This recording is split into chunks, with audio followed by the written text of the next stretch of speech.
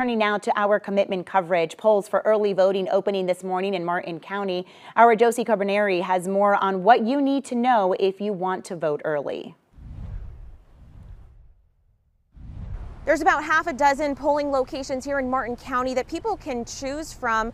Polls will open every morning at 8 a.m. and will stay open through 5 p.m. until November 5th over the next 2 weeks for early voting.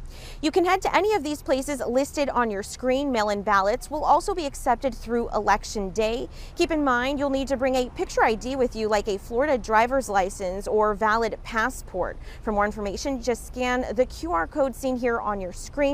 And we did speak with Martin County's Supervisor of Elections, Vicki Davis. She explains early voting helps to spread the counting process so that everyone isn't showing up on Election Day.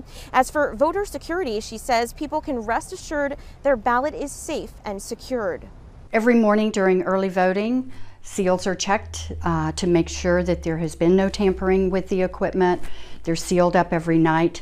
In Martin County, we even go a step further.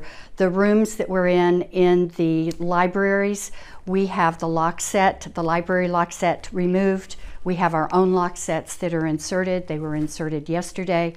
So the only individuals that have access to that room is the clerk, and we have a key here at the office. And again, voters here in Martin County will have until November 5th to cast their ballot for early voting.